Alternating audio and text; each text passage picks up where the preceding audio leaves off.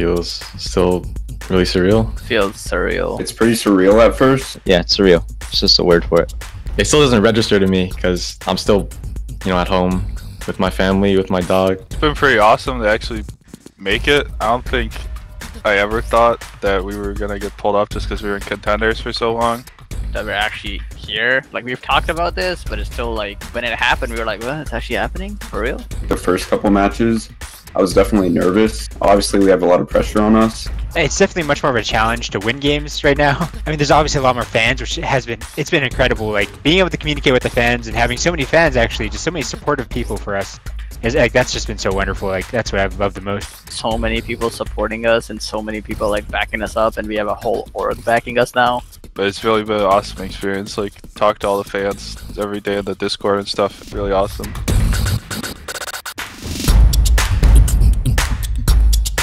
I just like vanilla, honestly.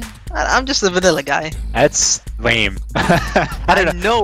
Legit, all my friends tell me you're so lame for like. Yeah. See, I mean, I actually like really love vanilla too. I'll be honest. I just go with vanilla. It's the basic. Yeah, I like chocolate. Love Oreo, like Oreo ice cream.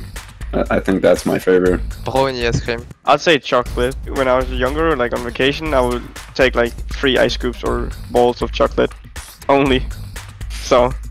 I'm real boring. I just like chocolate ice cream. I don't think you could beat the classics. Probably Rocky Road for me.